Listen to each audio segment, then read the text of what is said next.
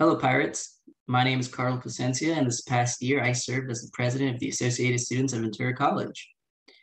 Today, we are here to celebrate your accomplishments. Before we do, though, I would like to say thank you to everybody who participated within ASVC to make all of this happen and for representing all of you. Now, today is a special day. For some of us, it marks a milestone in our lives. Some of us, a stepping stone that will be used for more things to come. One thing is certain, however, that this was not an easy road. Aimed through so much uncertainty, a lot of us probably expected for an outcome to be much more different than this. I, for one, did not expect to give a virtual speech, but here I am. As I mentioned before, not an easy path, as we faced so many challenges like no other. The adversity this group of graduates has overcome to be here is unmatched. First, we had fires that burnt our mountains. We had a deadly plague that changed our normality. And lastly, we had a fight for equality that's still ongoing. Now, this is on top of things that we personally were dealing with during the pandemic and in quarantine. So it adds up.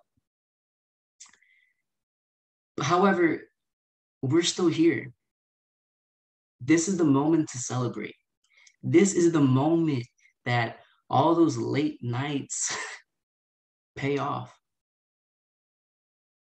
Just take a look of how far you've gone while your time here at Ventura College.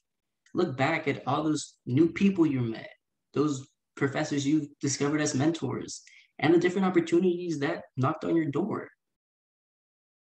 It's important to go back and reflect on how this has impacted you, how choosing Ventura College was a good choice because it provided you with so much.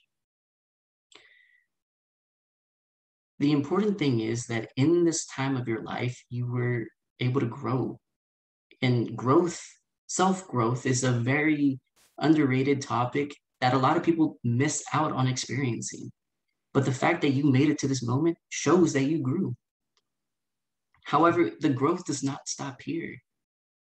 The growth continues. This graduation ceremony has demonstrated to us that we have the ability to achieve our goals when we commit ourselves to them.